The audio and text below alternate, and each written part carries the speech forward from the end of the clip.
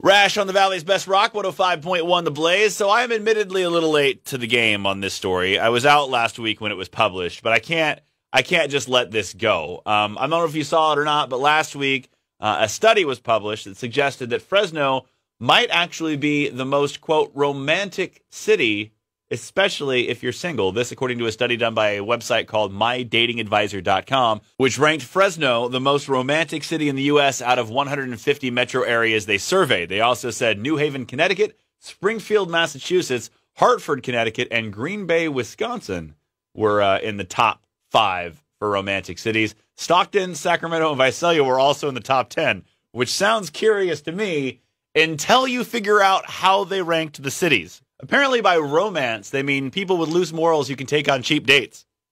They looked at things like the cost of a bottle of wine, which apparently is $8 here in Fresno. I'm not sure where you're getting that. A meal out for 2. They also gave each city a sexual activity score. And this score was based on the number of STDs per 100,000 people. The number of active Ashley Madison users. That's the website that married folks use to cheat. And for some reason, they also added the number of sexually active high schoolers per 100,000 people. Now, I can only imagine what those numbers were in places like Visalia, Stockton, and Sacramento, but apparently we were number 1.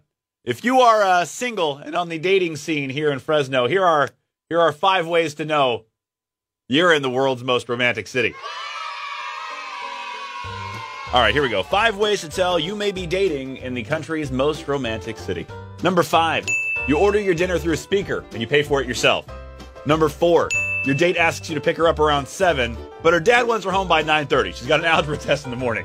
Number 3, day dates at Woodward Park seem nice until you realize he's just hiding you from his wife in the park.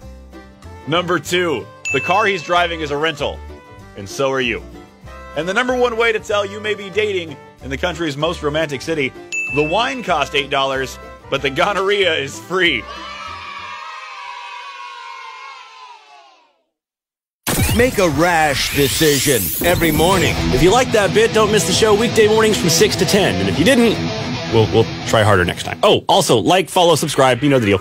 Rash, because someone has got to bring order to the chaotic mess that we call life. Weekday mornings on 105.1 The Blaze.